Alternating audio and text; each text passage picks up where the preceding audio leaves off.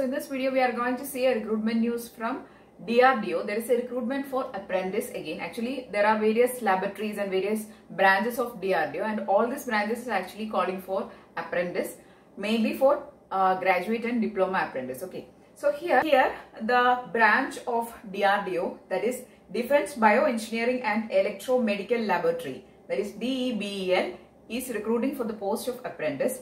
Again, graduate and technician apprentice they are recruiting. So we are going to see all details in this video. Okay, so let us see the post details first. So they are recruiting for graduate apprentice with 18 vacancies and diploma or technician apprentice with 4 vacancies. Let us see the branch details and branch wise vacancy details. For mechanical branch, that is for graduate apprentice, first we are going to see the branches.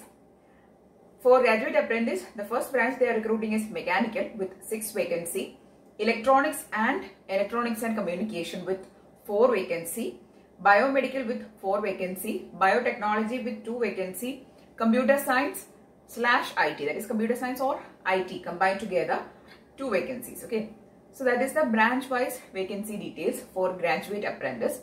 Next is for technician or diploma apprentice. There is 4 vacancies.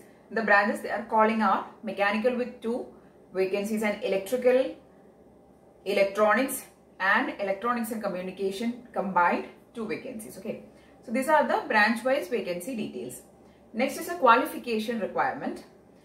So the qualification for graduate apprentices BE or BTech and diploma in engineering for the respective branches is a qualification requirement for the diploma apprentice. Okay, and candidates should not have undergone apprenticeship training elsewhere. They have mentioned specifically in the notification. And also the candidate should not have any previous work experience.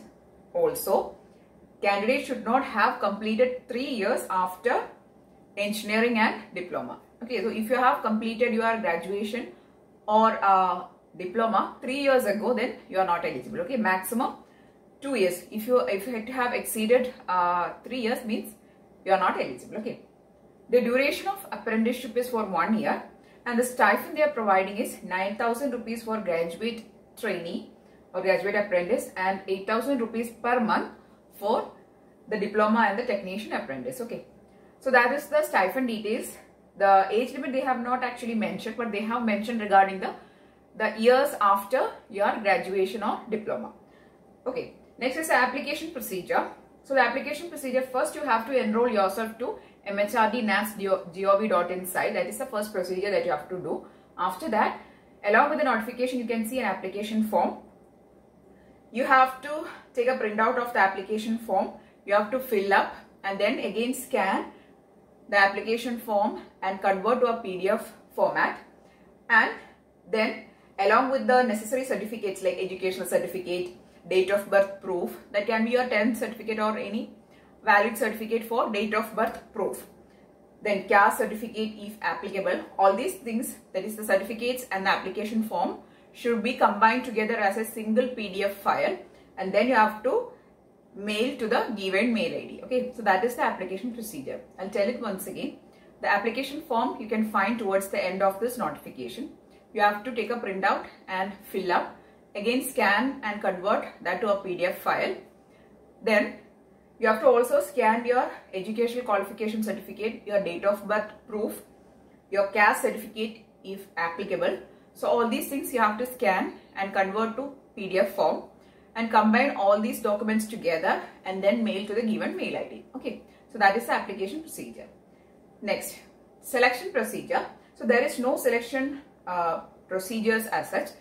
You just have to apply based on your mark that you have obtained in your graduation, that is engineering and diploma. You will be shortlisted. Okay, so that is the only selection procedure.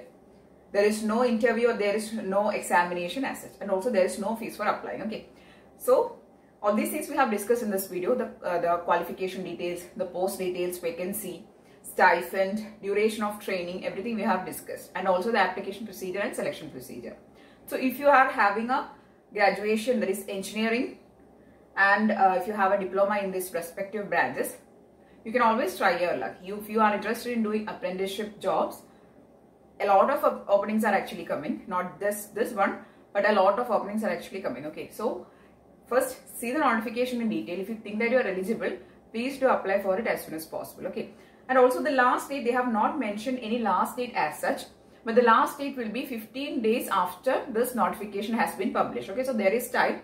So please do see the notification and apply fast. Okay, don't wait till 15 days. Please apply for it as soon as possible. Okay.